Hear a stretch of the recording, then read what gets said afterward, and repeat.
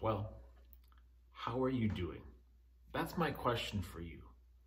How are you doing? Many times people respond, fine, okay. But really? Are you really feeling fine and okay? Or maybe you just don't want to share how you truly are feeling because maybe you don't have time or you don't want someone else to know that you're struggling. Well, as I think about that question, we think about why don't we become more open and transparent about how we are feeling? Why is it that we're shy or afraid? Well, today, as I think about that question, I'm asked that question many times in a week, and I'm sure you are too, as kids and adults, anywhere along that spectrum, you get asked that question. Well, today in Psalm chapter 55, verse 22, this is what it says. Cast all your burdens on the Lord, and he will sustain you. He will never permit the righteous to be moved.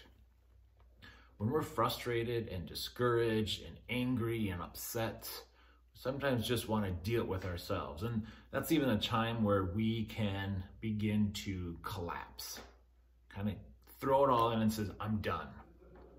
Well, as we think about this verse today, we know that God says, cast them unto me. Let me take care of those burdens and those worries. Let me work with you to overcome those frustrations that you might have.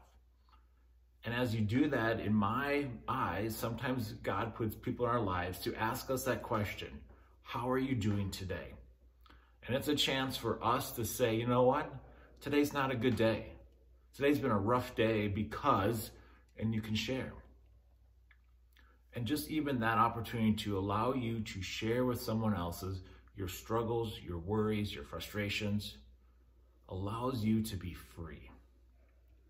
It also gives God a chance to use people that are around you each and every day to help you. And as we look at that last part, it says, he will never permit the righteous to be moved. Another translation says, he'll never permit the righteous to be shaken.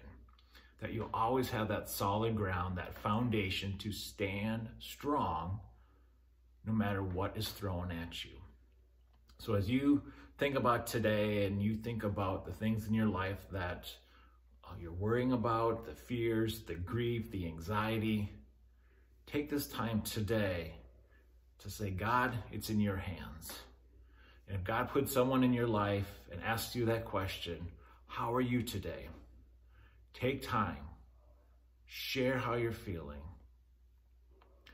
and then pray.